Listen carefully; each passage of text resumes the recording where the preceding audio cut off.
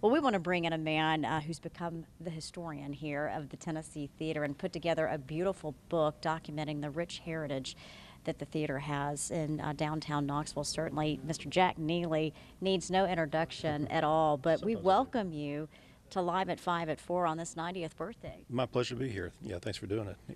We mentioned that the book that you put together, it's beautiful, it's ornate, it has a lot of pictures. Tell us about this effort, because it took you some time to put it together. It did. It took quite a long time. In fact, I think this started about 10 years ago when my friend Bill Snyder and I began talking about the Tennessee Theater is so historic. It has so many different stories connected to it. It needs a book, and we thought, began thinking about that in one way or another for a while.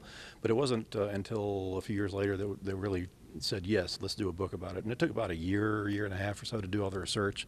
And back then I was just kind of comparing memories. I just had lists of names of people who performed here once, did not know, when any of them were here or why they were here, why Desi Arnaz was here or Glenn Miller or all these other stories. And it took just a lot of guessing and cranking through microfilm of newspapers to find these stories. And was Fifi Dorsey really here? Some people had begun to doubt it.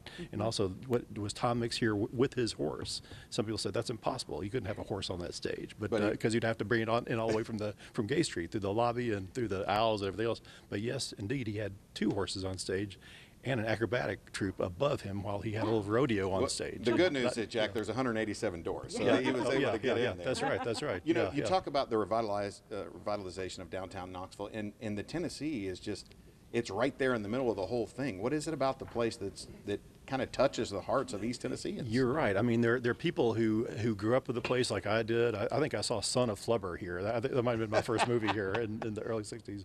And then it was in the 70s, saw all these great old movies here, like with Bogart and everybody else, when they were doing a kind of revival house stuff.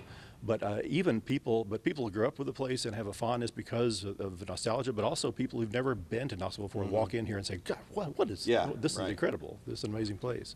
Yeah. All right. Jack Neely, where can people find the book? They have it at the Tennessee Theater, but also at places like Union Avenue Books. I hope that other bookstores have it as well, but I know that Union Ave has all my stuff, so yeah. Definitely a must-have for sure. Thank you, Jack Neely. We appreciate you. Thanks. Yeah, thanks. Always good seeing you, Jack. Thanks very much.